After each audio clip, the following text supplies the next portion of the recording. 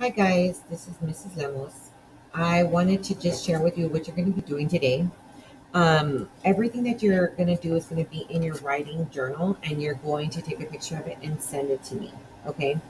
Just make sure that you understand that everything has titles to it, and you have to put it in your table of contents right here. Okay. And I'll take a picture of this, adding this to your table of contents. Your page numbers may not match mine because you have added some other things in there, and I'm okay with that. So long as you are adding my assignments, the ones that are required that are in there. So then what we're going to do is the first thing that we're going to do. Yesterday, you were reading seventh grade, okay, and you were doing a discussion. And then from there, I asked you, well, for today, you're going to read it again. Actually, not read it, but you're just going to use some of the sentences there. We're going to work on vocabulary. And so your next page is going to be, in mine, is page 6, okay? And what you're going to do is you're going to copy the title. You're going to copy this, the instructions, the example. Okay, you don't have to write what's in the post-it notes right there, okay? And you don't have to write what's in there. So what you're basically going to do with these words, I already made one for you as an example. You're writing that one down, okay? And one of the vocabulary words that are in your story is scowl. And so you're going to write the definition, but I would highly recommend that you go into the story and look for the word scowl and see what it means in the story so you can match the best definition to that meaning. Then from there, you're going to tell me the part of speech. The part of speech, it's in your writing L and B.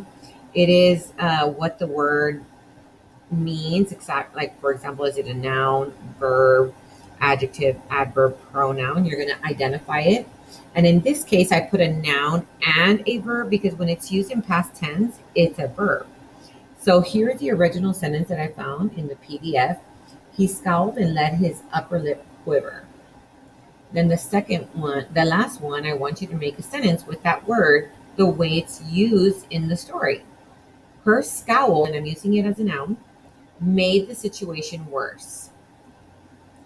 Then you're going to be looking for, you're going to be doing the same thing like I did here for the words lingered, quiver, waddled, trudged, and ferocity. Now, I want you to use your best handwriting. We need to practice our best handwriting, and I will be keeping up on that. Make sure that you skip lines between each word, okay, so that it's nice and neat.